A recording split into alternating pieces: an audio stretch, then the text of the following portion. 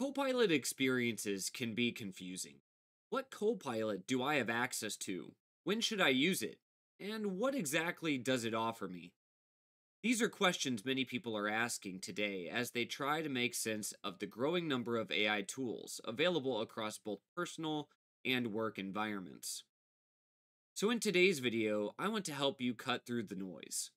We're going to navigate through the key similarities and differences between Microsoft 365 Copilot and Microsoft Copilot experiences, specifically for enterprise customers and personal commercial users. Whether you're trying to optimize your workflow at the office or wondering what Copilot can do for you at home, this breakdown will give you the clarity you need to make the most out of your AI companion.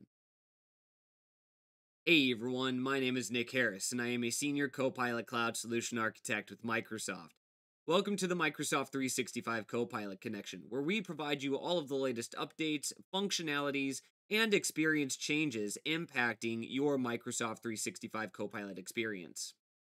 Understanding the current Microsoft Copilot experiences that are available to you today is a challenge. And so in today's video, I want to talk to those similarities and differences and all of the material available based on the type of experience that you specifically use. So let's start off with the enterprise experience, the Microsoft 365 Copilot Companion that's directly available to you for you to leverage within your work. There are two flavors of this companion. You have the option available to you for free and the licensed version of Copilot. And there are some distinct ways to tell if you have a license or not. Specifically shown on my screen here, I can tell in this experience I do not have a Copilot license. And the reason why I can tell this is because there are no toggle switches at the very top of my Copilot chat screen. If a license was available to me, I would have direct access to all of the rich work data around me that Copilot has access to. My files, my emails, my team's chats and meetings. All of that rich information that makes up the work that I perform and the work that my peers and my leadership and all the people around me in my organization are directly collaborating on or communicating with. And that's something very important to note, distinction-wise, between the licensed and the unlicensed versions. The simple fact that if you do not have a license, you do not have access to that work data. And what that means is then Copilot provides you access to data that's on the public-facing web or data that the AI is trained on. You can also upload your own files to this experience. You can summarize files and work through that work content that is directly in your OneDrive, but you don't have access to all of the other rich data sets around you that we previously mentioned. Automatically within Copilot Chat, you have enterprise data security applied. And what that means is all of that rich data around you that you work with is centrally stored inside of Microsoft 365. So for those of you that are unlicensed, all of your files stay in your OneDrive. All of your prompts are centrally stored in your Microsoft 365 tenant. This is the safest and most secure solution available for work AI experiences today. So let's show some examples of leveraging Copilot Chat in the unlicensed version. In this case, I'll very simply prompt, provide me a briefing on updates in the AI industry. Copilot Chat has responded, and I have direct citations from web sources that Copilot Chat has pulled from. I can validate those sources and ensure they are accurate to my needs and move on in my process. But none of that source data is from my work environment because I do not have access to it. Now, say for example, I want to inject a file into this chat experience. I have the ability to do so with the Add Content button. I can click on that option and either upload a file directly from my local device. If I do so, that file will then be centrally stored in my personal OneDrive in my work. Or I can directly reference content from my OneDrive experience and pull that data into Copilot Chat. In this case, I'm going to attach a cloud file. And here I have this Word file centrally stored in my OneDrive experience. I'll select this file and I'll add it directly into chat. And in this case, we'll very simply prompt compare how the data in this document aligns to the latest industry briefing that we had previously outlined. And we have our comparison with that work data from our OneDrive experience. One brief update to note on this experience impacting unlicensed users will be around the middle to end of August. We will be injecting Copilot chat experiences into your productivity apps. That would include Word, PowerPoint, Excel, and OneNote, and you'll have the ability to access Copilot chat without a license integrated in those app experiences. This is a huge win for all of you. However, it does also create a bit of confusion. Consider that the work license has been the only experience that provides you Copilot chat in those apps, and now we're making it available for free. So always remember that with Copilot chat in the unlicensed version, you don't have access to all of that other rich work data. Now, moving on to the licensed version of Microsoft 365 Copilot, you'll notice that this Copilot chat experience is very similar. However, there are some distinct differences that you can see looking around the screen. The most distinct difference is the toggle switch at the very top of this chat, work and web toggles. Work allows me to talk to Copilot about all of that rich work data that is around me, while the web toggle is the exact same experience as the unlicensed Copilot chat experience. And the ability to access all of that rich work data around you with an AI assistant is invaluable. You have a ton of data in your email, in your meetings, in your files, and the need to aggregate that into a briefing or a report or new brainstormed ideas that you can leverage with your customers or your peers based on your work is amazing. So, as just a brief example, provide me a daily briefing based on my work data, and let's see what Copilot Chat gives us. And now we have our response. Now, Copilot has learned a little bit about who I am with one of our latest updates, Copilot Memory. If you haven't checked out Copilot Memory, this is available across both licensed and unlicensed user experiences. You can check out the card at the top of this video. And as we navigate through this data, we can see that Copilot has personalized a daily briefing based on my projects or communications and chat-based activities and meetings and files all around me, so I don't have to directly navigate to those application experiences and manually sift through that content.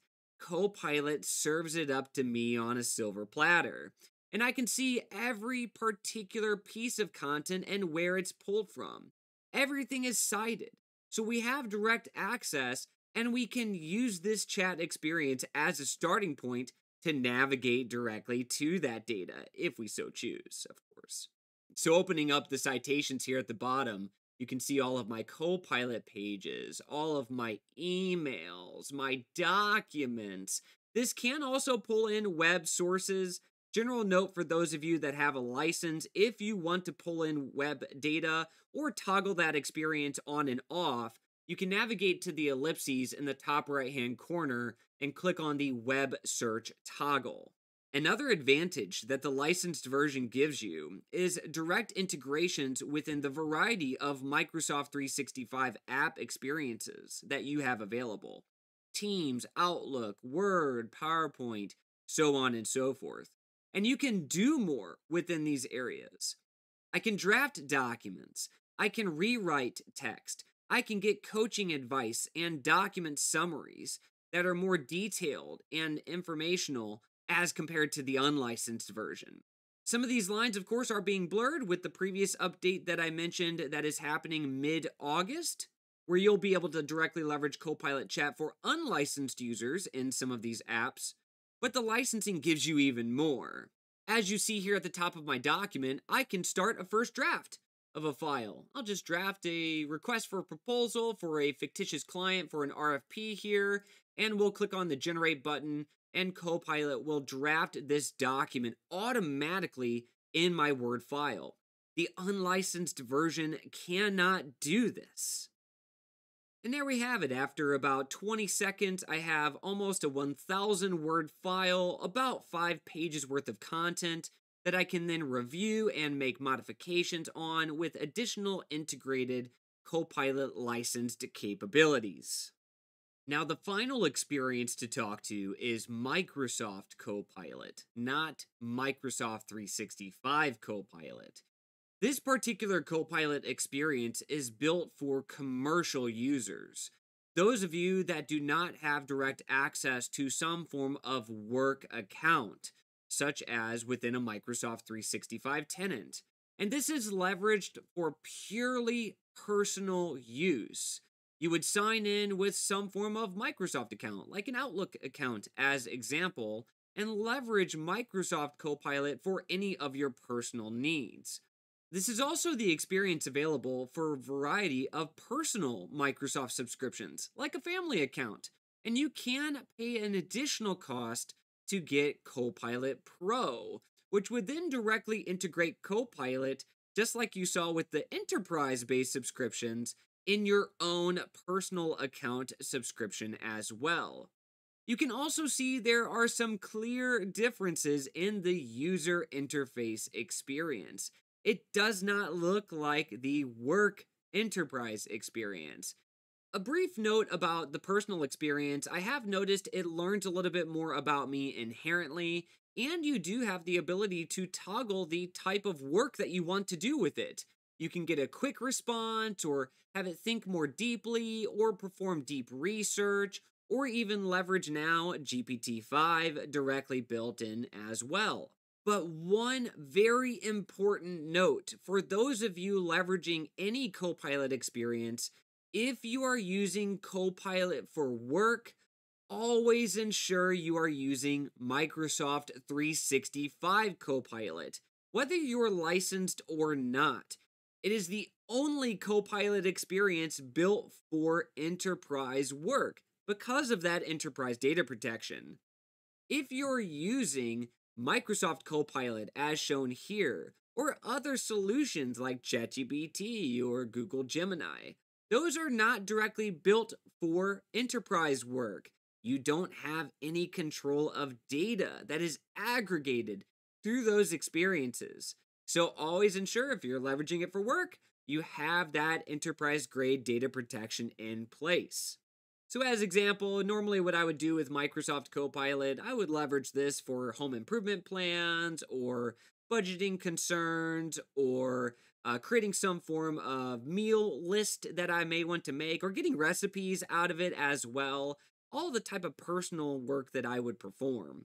And so I've indicated it's a personal chef, it's creating a new recipe, and I wanted to give me a recipe for a flour-based crust and a tomato-based sauce, and I want that to be in a step-by-step list format. We then have our overall response. We can see all of the information it's directly provided, and again, we can try this out and bake it and see what it tastes like. Or we can also use this particular AI assistant to search the public web, because it also does have access to that web data. As an example of this, provide the latest top 5 trending pizza recipes online, and we can directly get a list of pizza recipes that it has recommended for us, and we can then go and directly navigate into those web articles. So in short, there are many different Copilot experiences available to you today.